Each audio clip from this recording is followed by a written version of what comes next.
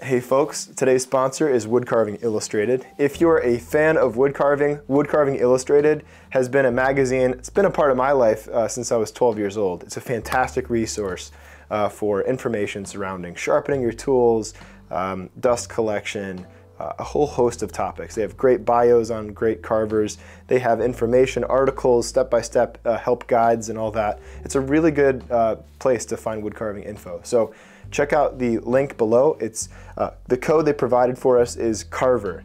And if you use that code, it will get you some free goodies and some tidbits which are super helpful, and instructional material. I'm biased. Some of it was created by myself and Catherine Overcash, step-by-step articles. And so you can go into the links below to find the free stuff and use the code Carver. And let's get into this video.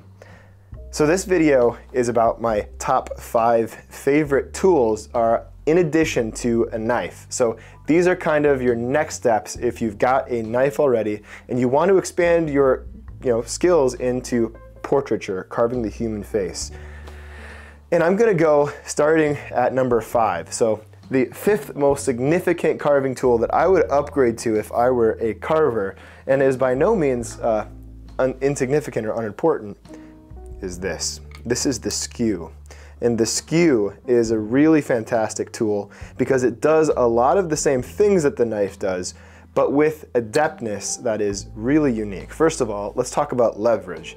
You can use the knife to push into fibers of the wood, putting your body weight into the tool in the same way that you would a chisel. So keep that in mind. It's a fantastic tool to give you the ability to really leverage the sharp edge. And what's also great about this tool is it has dull sides that don't tend to get into the way of the carving that you're doing as you're moving along. The knife has a lot wider of a sharp edge and it can get in the way. If you've carved for long, then you can imagine what I'm saying. This tool stays out of the way of carving, for instance, if you're going around the eyes.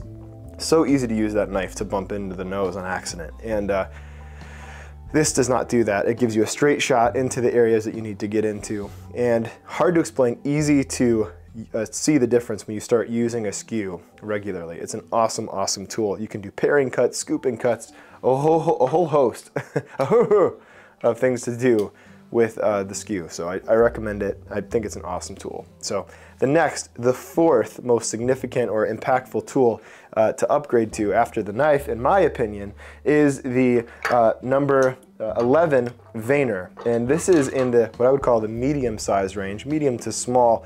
This is that 8 to 6 millimeter range. So anywhere from that 6 to 8 millimeter range is going to be really beneficial.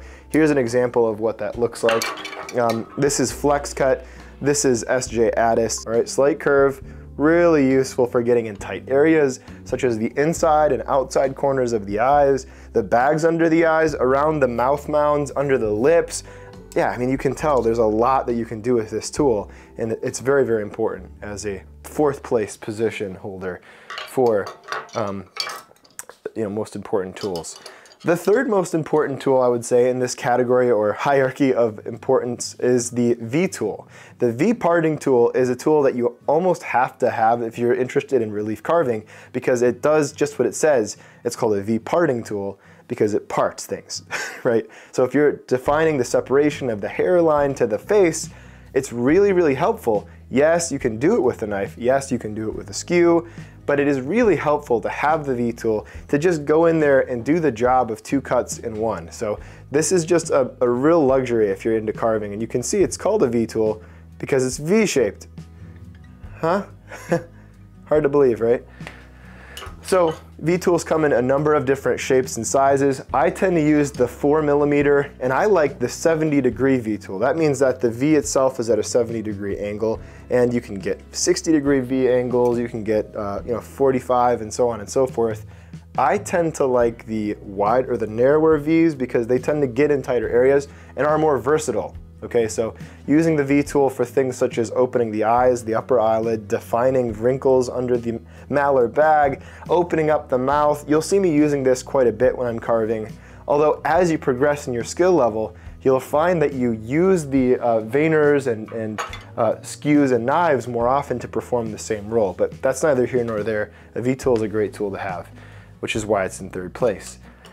The next is almost irreplaceable, and it's the second most significant tool in this hierarchy of tools, and that is the small veiners. Now, you can do a lot of scooping cuts with knives and skews and all these tools we talked about, articulating the tool in such a way to create these smooth transitions of form, yes, especially in softer woods, but you cannot get away without having you can't get away with not having the veiner to get into these ultra tight areas, creating the smooth transitions of form in really tight inside corners of the eye, roughing in the major shapes of the malar bag and all of those substructures around the eye, defining the philtrum, defining the oral commissures. The veiner, this is the 2 or 3 millimeter veiner, is absolutely imperative, and here's the tool. Notice the tiny little U shape that we got here. So it's a really fantastic tool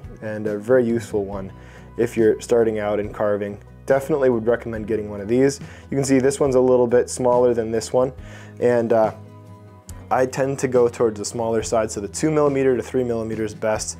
This might be a 4 millimeter, but either way, having a nice tight veiner is super important in getting in tight areas.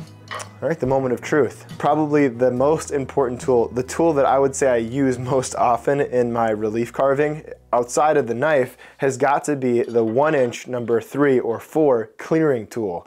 This tool is so important because what it does, it allows you to get the major planes of the face, but as we talked about earlier with scoop cuts and all these other cuts, it is imperative that you have a large flat plane, slightly curved. See the curve on this? Not very much curve at all, and really, really nice to work with because, again, you can get the planes of the face, the major shapes, the flat areas by using this thing in its standard position, but you can also turn it upside down to create semi-round or convex surfaces as well as concave, and it acts in a way as a multi-purpose tool. You can use the corner of this blade as a knife. You can really use it to make slicing motions. By articulating the tool through the wood, you can make these really nice soft scoop cuts that you might see from a number 7 or a number 9. It's a really helpful tool, and I would say if you don't have it, you need to get one of these tools. Now, if I were to say have a knife and just trying to start to get into these into this style of carving, would I suggest you just buy the number 1 or the 1-inch number 3? No, I would say if you're going to get these tools, I would start with the number 1. I would then get the the aforementioned tools in the order of importance. I would at least start with the 3. 3 of these tools that I've mentioned here. So that would be, what is it? The veiner, the 2 millimeter, 3 millimeter veiner, the V tool, and the number 4 would be a great starting point if you're just trying to get into 3 tools outside of your knives. So that being said, check them out. These are, again, my favorite tools, the ones that I find that I use most often. Fun story though about these two here, these 2 knives that I showed you. These were both made by members of the same family in the probably the 1870s and or 1860s, around there. What's funny about them, there's J.B. Addis on this one here, J.B. Addis, is that right? No, S.J. Addis, and this is J.B. Addis.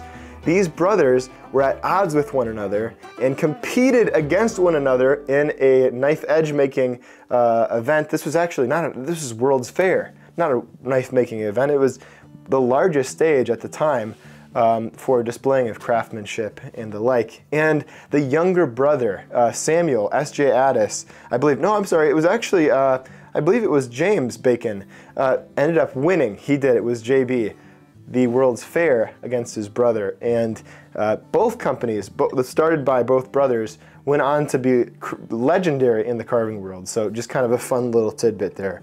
But I digress. Let's get into the very final statement here, and that is the other sponsor of this video, and that is Fundamentals of Wood Carving.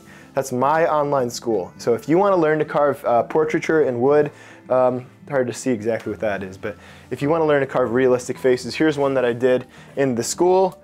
It's a resource that can help you to learn to carve portraits like this one. If that interests you, click the link below for that. If you want to learn just a whole host of tips and tricks about wood carving and setting up your space and sharpening and all sorts of stuff, check out Woodcarving Illustrated in the link below as well. It's a fantastic magazine. I love getting it, and that's that. Take your vitamins, guys. See you in the next one.